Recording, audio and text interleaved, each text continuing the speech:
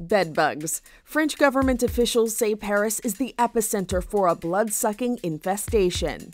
As France prepares to welcome the world for the Olympic Games, some unwanted visitors have already taken up residence. Travel expert and host of the Globetrotter podcast, Cassy Martinez, says in an international city like Paris, this isn't surprising. It makes sense. It's easy for these sorts of things to get out of hand. Martinez believes social platforms like TikTok and Instagram encouraged more new travelers to follow their dreams of a European holiday without knowing some of the risks. And so you have more people than ever before that are new to this and maybe experiencing or passing around bed bugs and they don't even realize it. I had one question.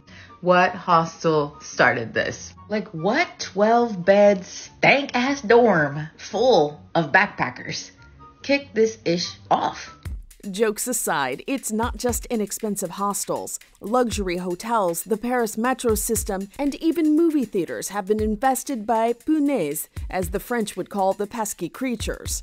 Paris's deputy mayor said no one is safe and asked for coordinated efforts to get the bedbug problem under control. Bedbugs feed on the blood of warm-blooded animals like pets and humans. They're often found in mattresses, couches, and pillows, which makes tourist hotspots like hotels and hostels prime biting ground. Bites from bedbugs can cause issues that range from itchy lesions on the skin to severe allergic reactions. The only upside? According to the Centers for Disease Control and Prevention, bedbugs are not known to spread disease.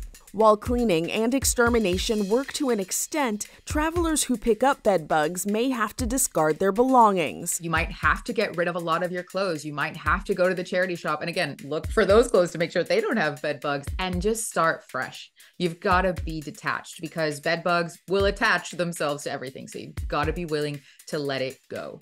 Take precautions and be aware, but Martinez says little bugs are not a good enough reason to stay at home. A lot of people are looking for reasons to be like, nope, there it is. There's my reason to not go see the world. And it's like, honestly, do not go that route. The world is so big, so vast. You will survive.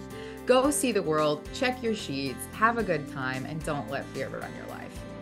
For Inside Edition Digital, I'm TC Newman.